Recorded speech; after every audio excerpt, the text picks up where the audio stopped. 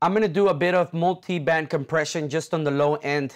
So I'm gonna use the C4 because that's what I have. I'm gonna set it here. Get my window configuration adjusted.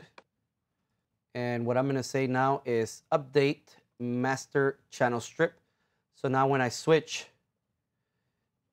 now I have all of my plugins back in here.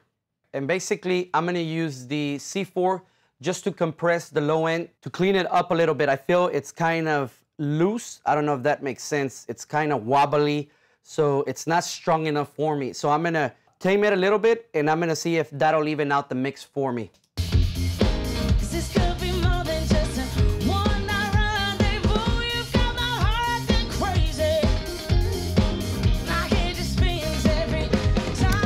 And what I'm gonna do is I'm gonna bypass all of the other bands.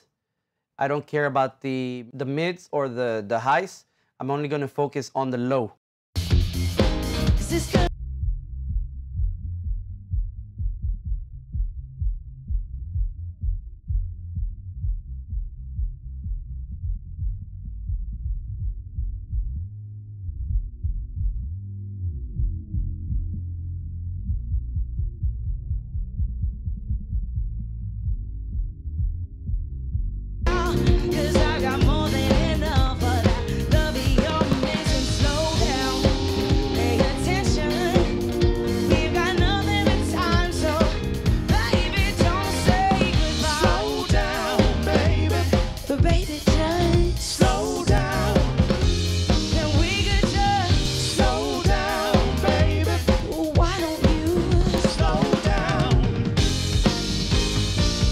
Okay, that just did a little bit.